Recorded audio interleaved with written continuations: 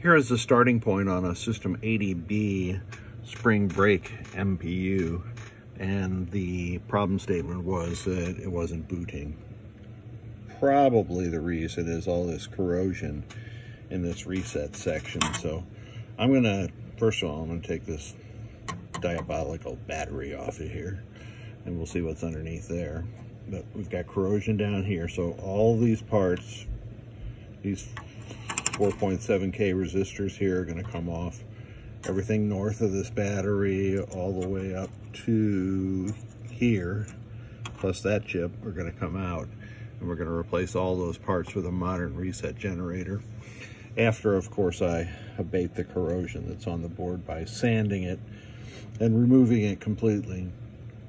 I don't use vinegar or mustard or toilet bowl cleaner like a lot of people will counsel. I remove all of the corrosion physically by sanding it and then scrubbing it off to make sure there's no particles left with a wire brush. This also has the original daughter board on here, and the problem is, see, nobody's worked on this one before, but that's good. There's this is a blind solder joint on the bottom side of this, and it develops fractured solder joints on these pins. So those are all going to come out. And then I'm probably going to add the slam switch mod by connecting the bottom part of this resistor and capacitor, because I think spring brake is one that wants to have the slam switch closed. So I'll be back in just a little while. What I do to get the corroded parts out is I use a sharp side cutter like these and just clip the components off real close to the PCB.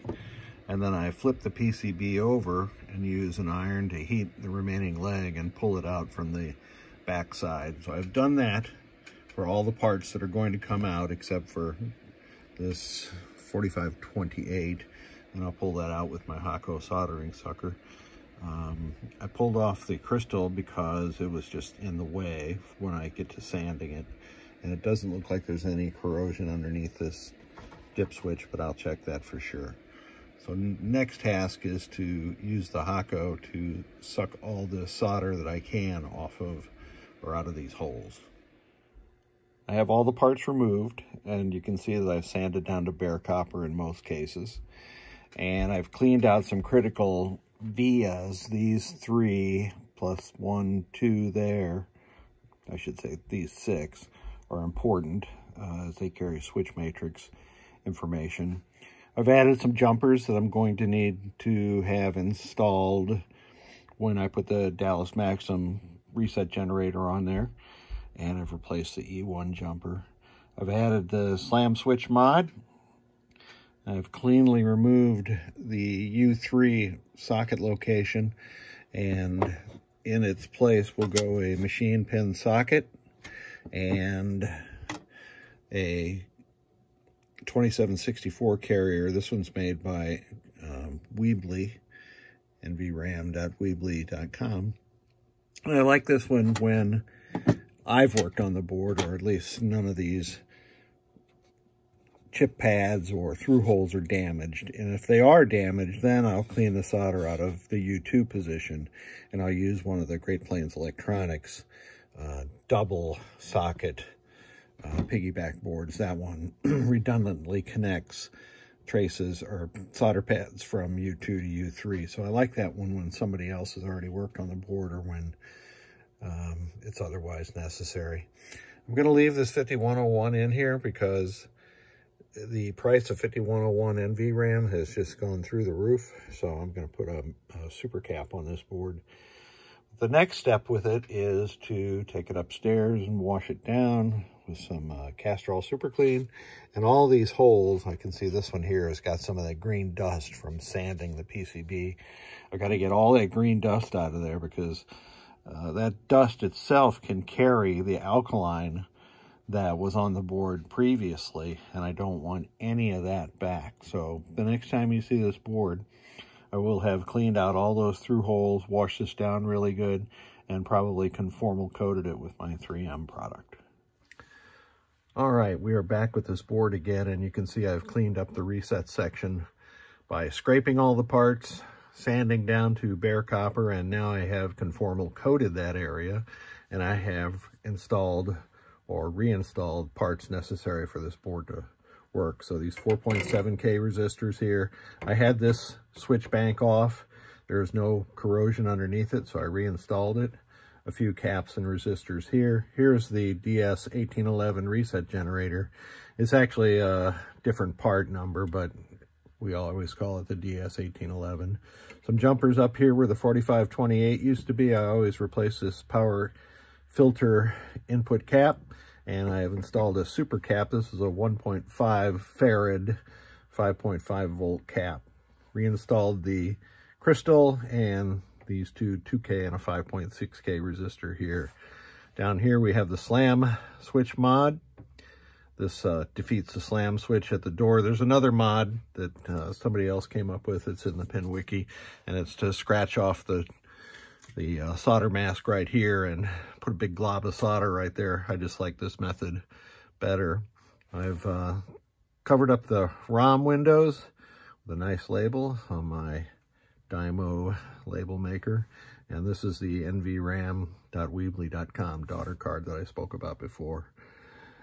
On the back of the board, to replace what used to be this reset card part, there's a part soldered across pins 7 and 11 here, easy to remember, and it was a 3K pull-up resistor for the read-write line, so I've just moved it to the back of the board, and this thing I'll send back to the customer, but you don't need to use these reset boards. They cause more trouble than they're worth. Let's see, I got to clean up some solder flux on the back of the board. That'll be no problem at all, but this board is good to go. I have always added a tag to all my boards. It's my hang tag, and I appreciate when people leave those on there, so if I ever see the board again for any reason, I know exactly what I've done to it, even though I can generally recognize my work. So here I have listed all the things that I've done to it.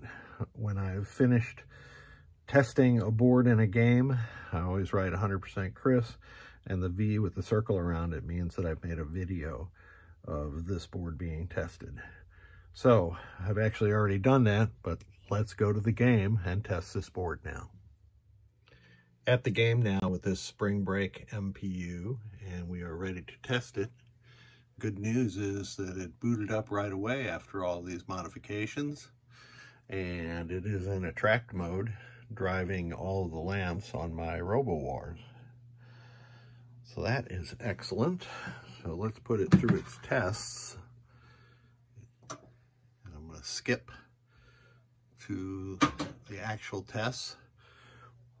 It's doing its lamp mode test. I never really use this because it's just too hard to follow. It's better to see that all the lamps are working in attract mode.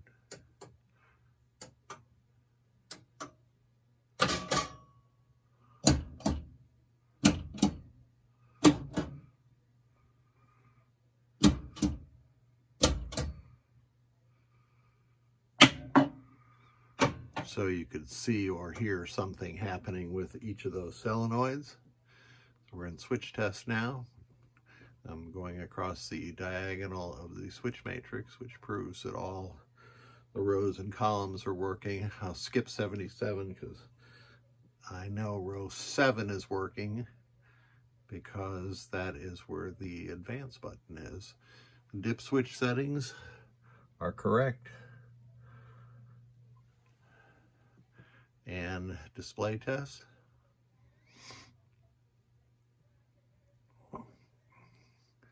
Working correctly. And the spring break ROM and memory test. Working correctly. And then we go back into lamp test. So let me reboot the game.